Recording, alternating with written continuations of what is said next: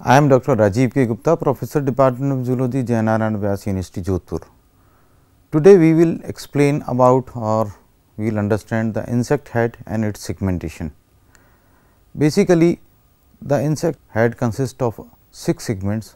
We know it nowadays. However, the insect segmentation need to be explained here from a primary type of insect structure, that of theoretical worm-like ancestor.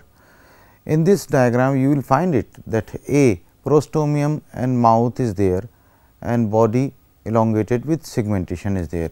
In the B, you will see that except the prostomium, all segments are metamerically having the appendages onto lateral side. In the C, you will see that the appendages are little larger as well as an paraprocta or the last abdominal segment has got an anal cerci. In the D, one can see the eye along with enlargement of the 6th, 7th, 8th, 7th, 8th and 9th segment, as well as the caudal or the second 7th and this one 8th segment of the abdomen. In the E, this is a full flesh developed insect. One can see the distinct head, the 3 segments of thorax and remaining segments of the abdomen. Thorax has got 3 appendages, that is in the form of legs, and abdomen with the 10 segments having anal cerci and the second last segment with the genital armature. Insects like other arthropods are built up of a segment plan. Each segment basically has a dorsal sclerites of cuticle. If you see the segment in transverse section, then there is a dorsal sclerites of cuticle, the tergum, it is called as tergum, joined to the ventral sclerite, that is the ventral surface sclerite is known as the sternum, and lateral side membranous area, they are the pleura. Arising from the sternopleural region on each side is a jointed appendage. In insects, such segments are grouped into 3 units, the head, thorax and abdomen. This is to be remembered that each segment has got 3 units, that is dorsal side, tergum, ventral side, sternum, and onto the lateral side the pleura on either sides, pleura, pleuron is the singular, pleura is the plural. From the sternopleural region, each side has a jointed appendages, that is the loose fittings or the so called unstiffed region, that is the pleuron.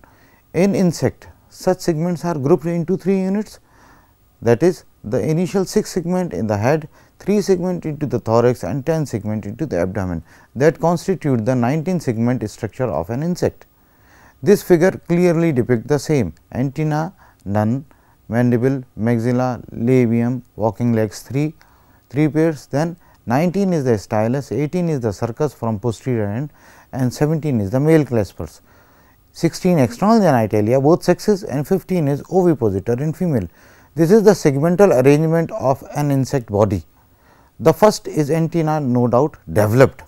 However, the second is the clear cut antennary segment and first is the pre-antennal segment. This diagram shows the head segmentation plan, taking it from a crustacean Eubranchipus up to the pterygote Machillis in the diagram B. One can understand that Procephalon has got first and second antennary segment, followed by labrum, then mandible, फिर maxillipede first, second, third, fourth and later on the thoracic segments. In insects such as Machillis, there are segmentation, you can see it, antennary is the first, maxillipede, mandible, maxillipede or maxilla and then third is the labium. So, one can understand that the Protocephalon segment has got some primary 3 segmentation body, that is the following Gnathocephalon. However, Protocephalon of a crustacea has got a little bit difference than that of a evolved insect or that of Machillis. The definite segmentation plan of an insect, fact as well as theory. Fact is like this: you can see a acron or the followed by antennary segment, labral, mandible, maxillary and labium segment joining together with the cervix or the neck. However, theoretically embryonic head lobe and post antennary appendages, one should see it, that antennary appendage followed by post-antennal appendage, then gnathocephalon, that is first, second, third, fourth. There are actually 4 segments in the gnathocephalon. This is what we will explain in later diagrams. In these segmental units, various parts of the segments may be lost or greatly modified. The anteriormost unit, the head, has appendages which are modified for feeding purposes, whereas in middle region, thorax contains appendages for walking, that is legs and wings. The abdomen of insect usually express the loss of appendages, except a few segmental appendages may be retained, which would be modified for reproduction purposes in either sexes. So, this diagram explains something different. Different in sense कि insect body में सबसे पहले हमारे सामने head के segment है, उसके बाद में अपेंडिज ये थॉरैक्स के सेगमेंट है और बाद में अपेंडिजेस के सेगमेंट हैं। हेड के सेगमेंट में हमारे सामने जो अपेंडिजेस हैं वो हमने अभी देखे, pre antennary, antennary, labral, mandible, maxilla and labium. लेकिन थॉरैक्स में यहाँ क्लियरली दिखाई दे रहा है देयर आर 3 सेगमेंट्स और उन 3 सेगमेंट के साथ में 3 जोड़ी वॉकिंग लेग्स हैं, इसके साथ ही साथ विंग्स भी हैं। लेकिन एब्डोमेन के साथ में जो अपेंडिजेस का रिडक्शन है वो हमें यहाँ पर थोड़े सेगमेंटल अपेंडिजेस में दिखाई दे रहा है विच आर रिटेन्ड। आप लास्ट के 2 सेगमेंट देखें उसमें वो एब्डोमिनल सेगमेंट वहाँ पर अपेंडिजेस के साथ में हैं जो कि एनल सरसाई और सर्कस या मेल क्लेस्पर्स की फॉर्म में होते हैं। Insect head, basically this is a strongly sclerosed capsule joined to the thorax by a flexible and membranous cervix or neck. It bears the mouth parts comprising the labrum, mandible, maxillae and labium and also important sense organs. Head from outside is marked by grooves, most of which indicate edges, ridges on the inside, and some of these inflections extend deep into the head, fusing with each other to form an internal skeleton. These structures serve to strengthen the head and provide attachment for muscles as well as supporting and protecting the brain and foregut. The main sense organ on the head are a pair of compound eyes, typically 3 ocelli, simple eyes, and a pair of antennae. The antennae are very variable in form and function, but are usually concerned with mechanoreception and chemoreception. The head is derived from the primitive preoral archicerebrum and a number of postoral segments. We have seen it right now. Snodgrass referred these regions as preoral or procephalon on gnathoregion or gnathocephalon. This diagram shows the same thing. As we discussed earlier that there is a tergum, there are pleuron and there are sternum. So, identically here in the B the same configuration is there, that is concerning with the maxillae or the maxillary pulp. In the first diagram, this segmentation is distinctly clear. As the Snodgrass said, one can understand this division by studying the head appendages, the cephalic nervous system and rudimentary mesodermal cavities, that is coelom. As we defined it earlier, that a segment is constitution of or the condition of a segmentation is definitely a pair of coelomic sac, a pair of appendages and a pair of nerve ganglion. Now, segmentation of head, procephalon. We should understand what is procephalon.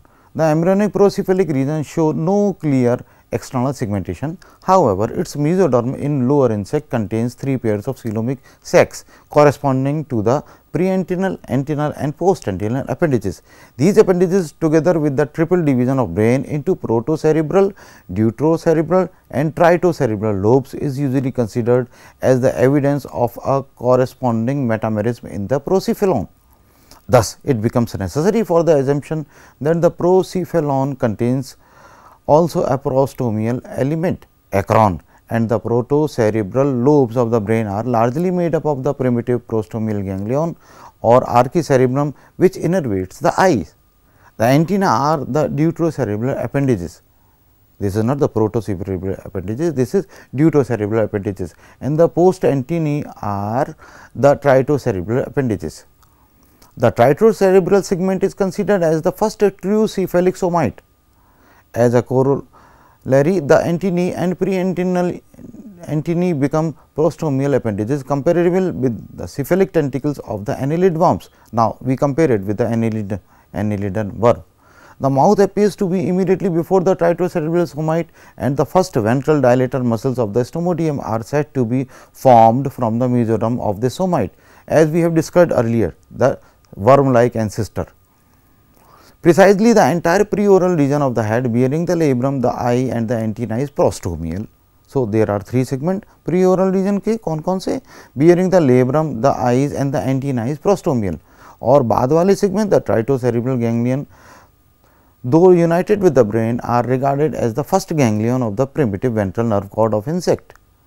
They innervate the oral and labral regions and are connected with both the prostomial nerve mass and the first ganglion of the stomodial nervous system.